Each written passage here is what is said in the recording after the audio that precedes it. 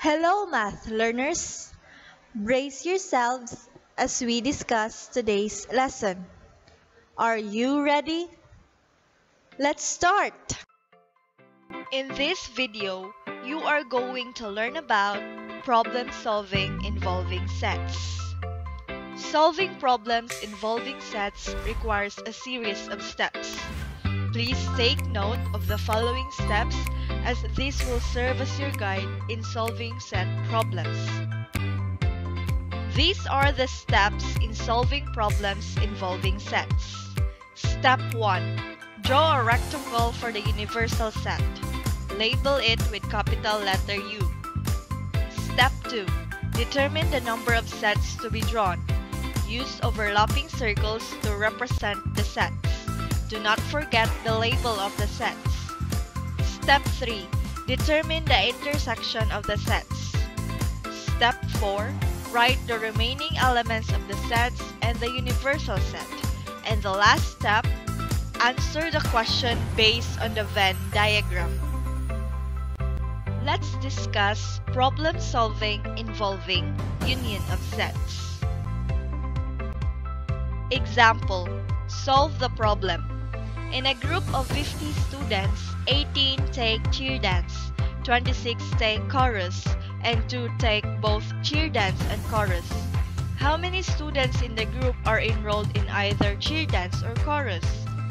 To solve this problem, let's follow the steps. Step 1. Draw a rectangle for the universal set. Label it with capital letter U. Step 2. Determine the number of sets to be drawn. In this problem, there are only 2 sets given, the cheer dance and chorus. So, we need to draw 2 overlapping circles only. And do not forget their labels. Step 3. Determine the intersection of the sets. These are the students who took both cheer dance and chorus. In this problem, there are only 2 students who took both cheer dance and chorus. So that means their intersection is 2. Step 4. Write the remaining elements of the sets and the universal set. For the set of students who took cheer dance, there are 18 students, but we already wrote 2 of them, so that would be 18 minus 2, which is 16. For the set of students who took chorus, there are 26 students, but we already wrote 2 of them, so the remaining would be 26 minus 2 is 24. For the universal set, there are all 50 students, but we already wrote 16, 2, and 24 of them, which is equal to 42, so the remaining would be 50 minus 42, which is 8. Step 5. Answer the problem based on the Venn diagram. How many students in the group are enrolled in either cheer dance or chorus? When we say either or, this means union.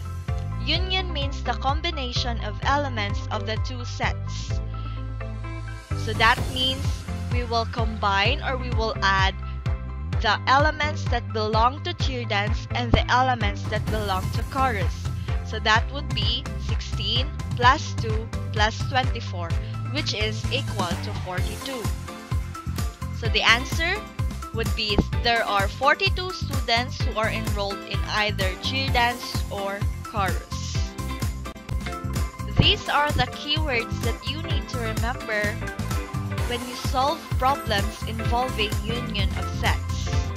Either or. Now let's discuss problem solving involving intersection of sets. Unlike the other 3 set operations, this operation does not need Venn diagram to solve the problem. These are the steps to follow to solve problems involving intersection of sets. Step 1. Determine the number of elements in each set. Step 2. Add the elements of all sets. Step 3. Subtract the number of elements in the universal set from the sum of elements of all sets. Step 4. Answer the problem. Example, solve the problem. In a group of 60 people, 42 like cold drinks and 27 like hot drinks, and each person likes at least one of the two drinks. How many like both cold and hot drinks? Step 1. Determine the number of elements in each set. In this problem, there are two given sets: the set of people who like cold drinks and the set of people who like hot drinks. For the set of people who like cold drinks, there are 42.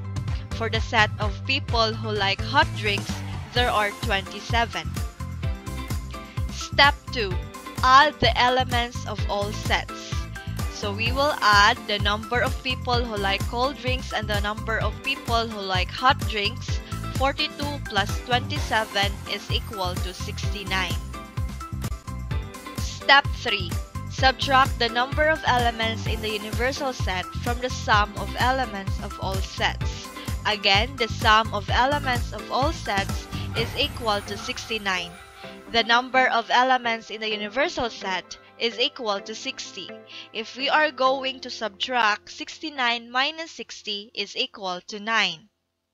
Step 4. Answer the problem. How many like both cold and hot drinks? So that means the intersection. The answer would be, there are 9 people who like both cold and hot drinks. These are the words that you need to remember when you solve problems involving intersection of sets. Both and. Always remember, the only way to learn mathematics is to do mathematics.